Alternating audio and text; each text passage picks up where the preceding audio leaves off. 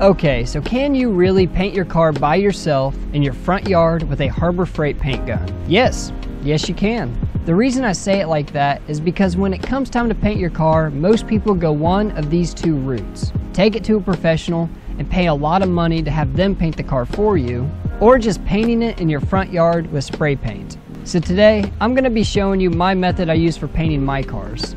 And it falls somewhere in between those other two options. But it looks way better than spray paint, and it costs much cheaper than paying someone to do it for you. I recommend you get the $70 Harbor Freight gun. Don't get the $15 one. I've used that cheaper gun in the past, and the finish is not as good as this one. So just spend the extra money, get the better gun, and it turns out a lot nicer.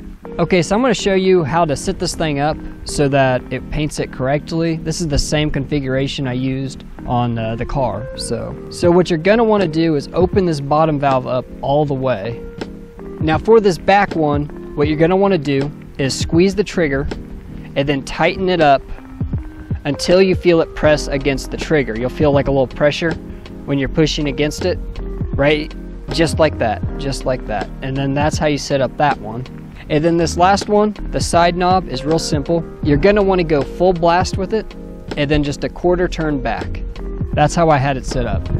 So this is the compressor that I'll be using. I've also used this smaller one in the past. This is just your basic air compressor. You've probably got one of these in your garage right now. But the idea is to keep 25 PSI of air pressure to your gun at all times. And this kind of struggles keeping up with that when this one can do it a little easier. So this is the one I'm using. So when you're doing an outside paint job, be sure you wet down the area around your car. This ensures that dust won't fly up and get on the finish. Then right before you start spraying, that's when you want to wipe it down using your tack cloth.